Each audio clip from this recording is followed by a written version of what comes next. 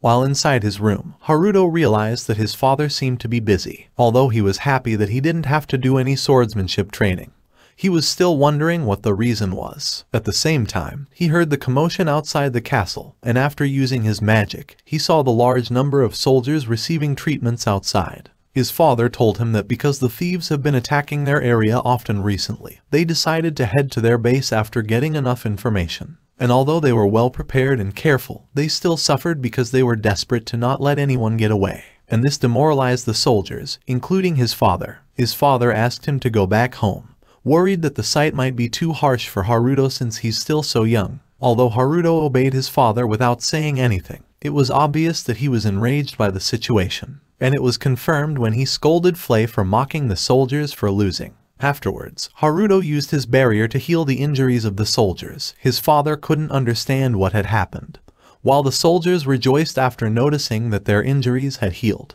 Haruto went to sleep after returning to the castle, and he was surprised to see Flay completely quiet outside of his room. He was talking to Flay, but she wasn't answering at all, so he realized that it was because he told her to shut up earlier in the day. Although he thought that it was stupid, he apologized while telling Flay that she could speak again.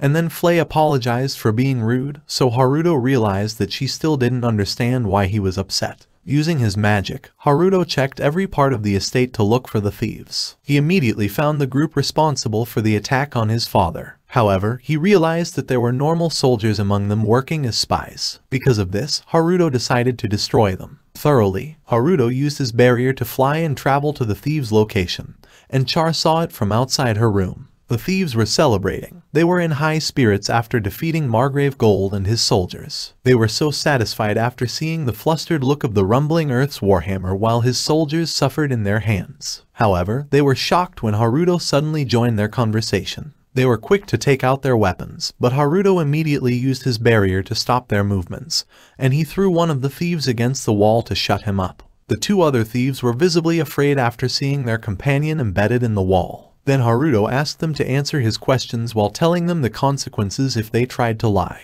After interrogating the thieves, he found out that they were actually soldiers from the Empire, and they were planning to invade the kingdom while pretending to be thieves in order to cause chaos from the inside. And they also informed Haruto that they have accomplices, so they managed to infiltrate the kingdom easily even though the borders are guarded. Haruto concluded that it is only possible if their accomplice has the same authority as his father, and he also wondered if someone inside the kingdom is trying to kill his father. The soldiers begged for their lives after spilling everything they knew. However, Haruto didn't forget that they tried to kill his father, and he asked Flay to burn the entire fort, including the soldiers. Although he doesn't know about the soldiers or the conflicts within the kingdom, he wouldn't forgive anyone who interfered with his business. Then he sent an anonymous letter explaining the fort's situation to his father. The next day, one of Margrave Gold's subordinates informed him about the letter, and they confirmed that everything written in it about the Fort of Thieves was true. Margrave Gold couldn't understand how the Empire soldiers managed to infiltrate the kingdom through the borders. Then he asked his subordinate to find out who the sender of the letter was. Although he knew they weren't ordinary thieves, he didn't expect that they were actually soldiers from the Empire. Because of this, he was certain that the thing he was worried about was about to happen. Char asked who defeated the bad guys, and although he didn't mention Flay, he was certain that Flay was behind it, as she was the only person he knew who could manipulate fire, and she even has influence over the demons in the area. Char asked to leave after hearing this, and she told her father that she remembered she had something to do. Char remembered seeing her brother and Flay fly away the previous night, and she couldn't understand what her brother really was. Char came to Flay, asking if she had two brothers. Flay couldn't understand her question, and she even wondered if something was wrong with Char's head. However, Char explained that she saw Haruto and Flay flying the previous night, which should be impossible considering Haruto's low mana. She also added that after seeing them, she went to check Haruto's room and saw him sleeping soundly without his usual scary aura. Flay praised Char for noticing Haruto's power, and then she explained that Haruto has always had immeasurably high magic powers since he was born,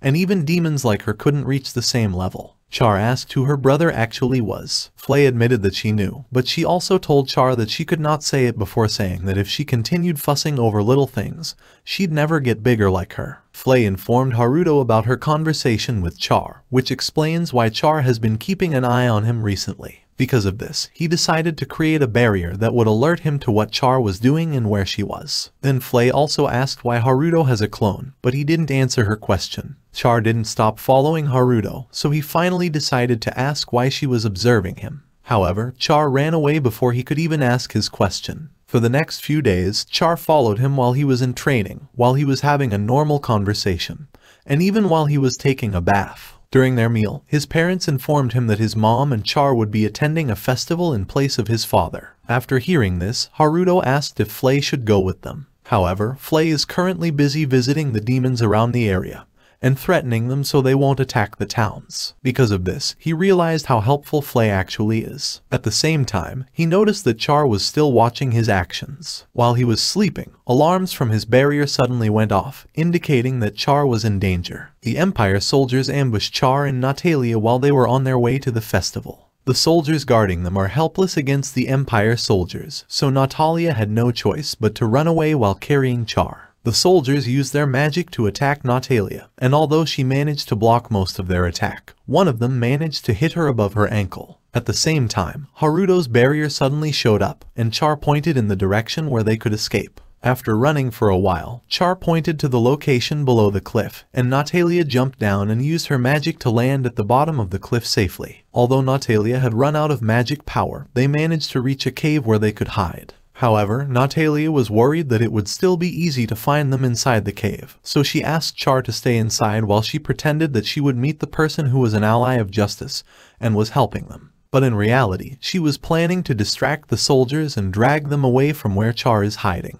After leaving the cave, Natalia noticed that an illusion magic was used to hide the cave entrance. However, the soldiers found her immediately. Natalia thought that she shouldn't become a prisoner of war, so she took out her dagger. She was planning to kill herself before the soldiers could catch her. But before she could kill herself, the dagger suddenly shattered, and she lost consciousness. Haruto was enraged after seeing his mother's situation, and he defeated the soldiers immediately. Afterwards, Haruto carried his mom inside the cave, and he informed Char that their mother was safe. Then he wanted to leave his mother with Char while asking her to wait patiently for help inside the cave with their mother. Char was afraid because of Haruto's aura. However, since Haruto had saved them, she didn't hesitate anymore and called her brother before he could leave. And Haruto unconsciously turned around after hearing his sister. Char asked Haruto if he was an ally of justice. Haruto was confused by her question, and he didn't know what to say because this was the first time that they were having a conversation. Because he didn't know what to do, Haruto just decided to go along with it and tell Char that he was an ally of justice. After hearing this, Char assumed that Haruto's power was used to defeat bad guys. She was amazed at her brother, and she added that she had misunderstood him this whole time. Haruto asked her to keep everything a secret, and Char agreed right away while adding that she would even lie to their father. Haruto felt a little guilty after hearing this, but he told Char that he had to leave to take care of the remaining bad guys outside the cave. Inside the castle, Margrave Gold and Haruto were informed that both Natalia and Char were safe and that Flay was already escorting them home. They were also informed that their escort's injuries had disappeared instantly, similar to how the soldiers' injuries from their fight against the thieves had disappeared. Margrave Gold wanted to thank the person who saved them, but he was certain that their savior didn't want to show himself. He also asked Haruto's opinion on the matter, but he only said that since they were not doing anything bad, they must be friendly. After hearing this, he remembered that Char had told him that their savior is an ally of justice. Then Haruto added that these allies of justice will probably take care of the soldiers of the Empire if they ever return.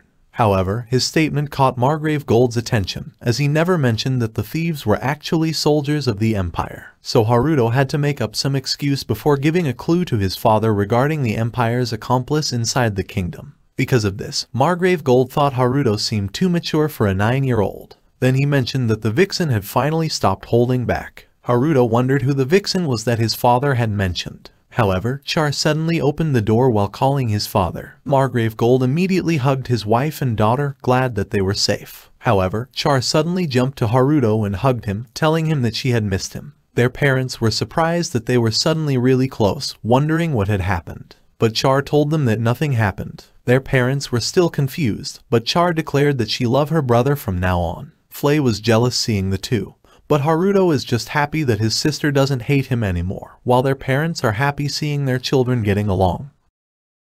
Thank you for watching. Please subscribe and look forward to the next part.